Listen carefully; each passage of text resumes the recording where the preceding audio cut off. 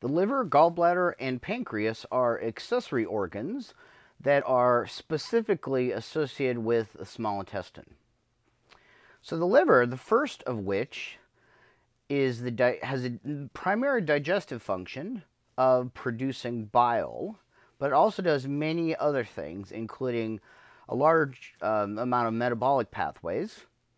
And bile itself is what's called a fat emulsifier. This is kind of like a detergent molecule that helps to act primarily on fat.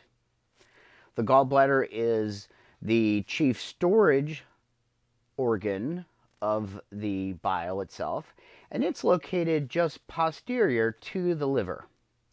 The third organ described on this slide is the pancreas, which supplies most of the enzymes that are needed to digest chyme. And these enzymes break down all of the main nutrients that are in the small intestine, like the carbohydrates, proteins, and lipids, as well as also producing bicarbonate, which helps to neutralize the stomach acid, because the bicarbonate has a high pH, which is alkaline. So the gross anatomy of the human liver is shown on this slide, and we're looking at a posterior view of the liver, and we can see on the right hand side the cystic duct, and the cystic duct is going to drain the gallbladder, and it combines with the bile duct, and the common hepatic duct is formed by the junction where the cystic duct drains into the bile duct. So again, the cystic duct drains the gallbladder, and it drains into the bile duct to form the common hepatic duct. We also see on this slide the various lobes of the liver. There's 4 main lobes: the right lobe, the left lobe, the caudate lobe, and the quadrate lobe. So the individual cells that make up the liver are referred to as hepatocytes, and each hepatocyte looks like what you see on this screen slide. And in the center of each cell runs the central vein. And at the microscopic level, if we look at this image a little more closely here, we can see the central vein, and draining into this region is all of the blood vessels that are coming from the GI tract, entering into the portal vein. The portal vein receives the nutrient-rich blood coming from the small intestine, the large intestine, and so the main function of these hepatocytes is to detoxify the blood for metabolism.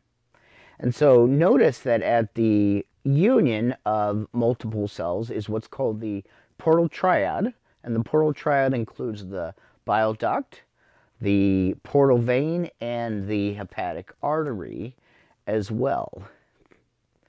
So the liver, as I mentioned a couple slides ago, its main function is to produce bile, and bile is it's a yellow-green, it's an alkaline solution, so it has a higher pH, and it's composed of bile salts. These are cholesterol derivatives that help to emulsify fat for absorption. So emulsify means to break down into smaller pieces for absorption, as well as bilirubin.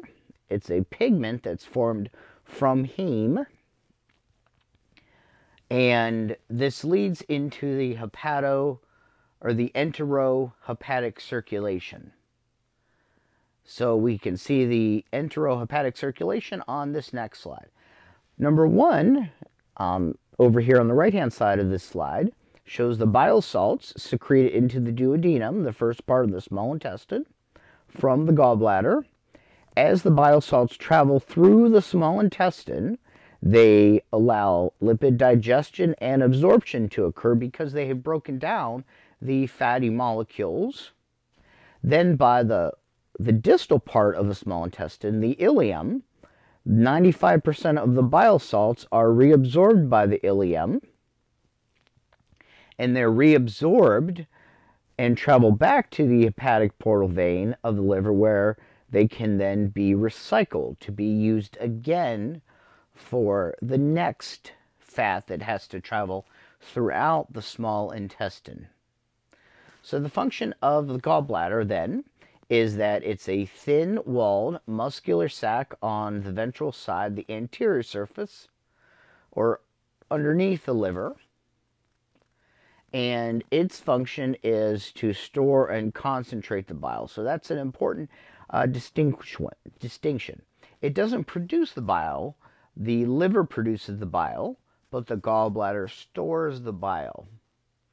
And so there's muscular contractions that release the bile via the cystic duct, and that then flows into the bile duct.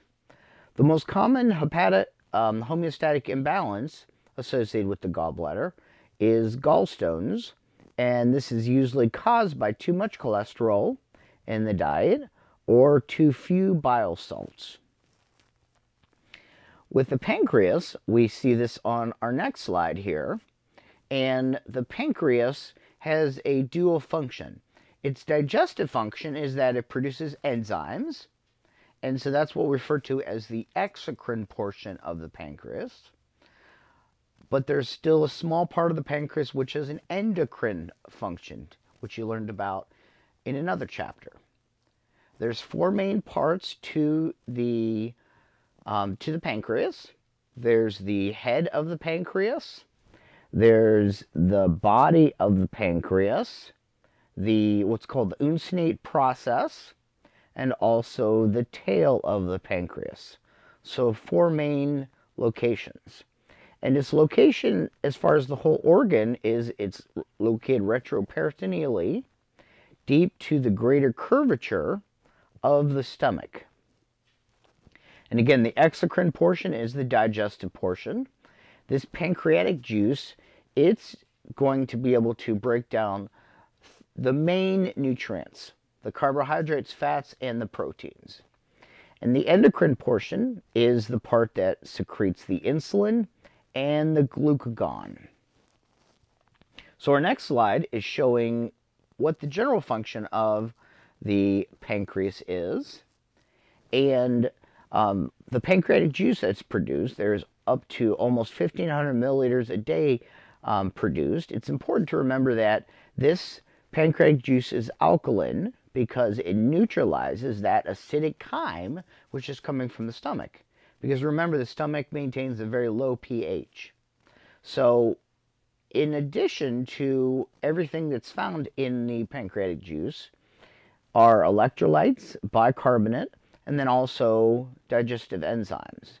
And those include proteases for proteins, amylases for carbohydrates, lipids for lipases, or lipases for lipids, and also nucleases for nucleic acids. So these enzymes then, they're then going to be activated in the small intestine, as we'll see on this next slide. So the pancreatic proteases, specifically in the small intestine, are then activated. Trypsinogen is inactive. Chymotrypsinogen and procarboxypeptidase are all inactive, and they're activated by the chemical trypsin to chymotrypsin and carboxypeptidase.